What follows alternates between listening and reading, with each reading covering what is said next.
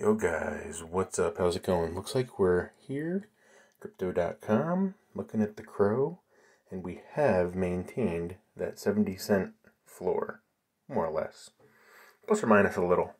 So we had a bit of a dip, and now we're back on another run. So it looks like we're going higher. Hopefully we're going to get back to that almost dollar level. You can see here, we were up close to $1, 96 cents. 97 cents, almost. We were almost at $1, and then we had a bit of a pullback and a little bit of a sell-off. We can see over the last month, it's been a recurring theme.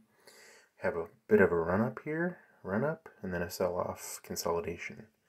And then we have another run-up, and a little bit of a consolidation, a little bit of a sell-off, people taking some profits, and then another run.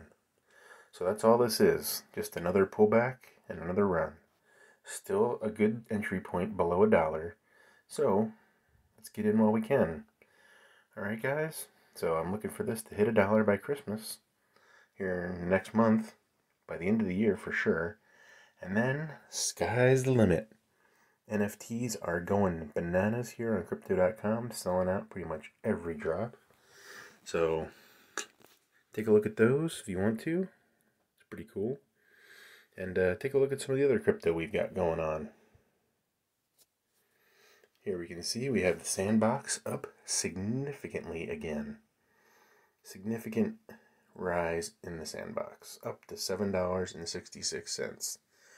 Over the last 6 months, we've had a massive rise. Hopefully you guys have been stay tuned and have been subscribed to my channel, because I've been covering this for quite a while. We've had a pretty good gain on this one.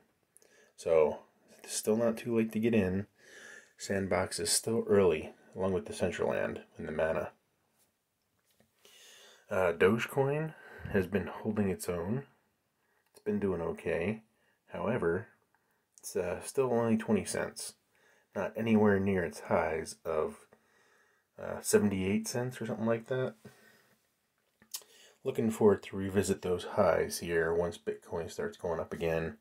And maybe Elon will start tweeting about the Doge once again. Once the network gets improved or something, it's hard to say. We got Seller, Bitcoin, Polygon Matic. It's a nice one. Digibyte, Cardano, Rarible has been going bananas too. Anything connected to the NFT space has been doing really well. And it will in the future. So be sure you guys subscribe. Stay tuned for more updates. Thanks for watching.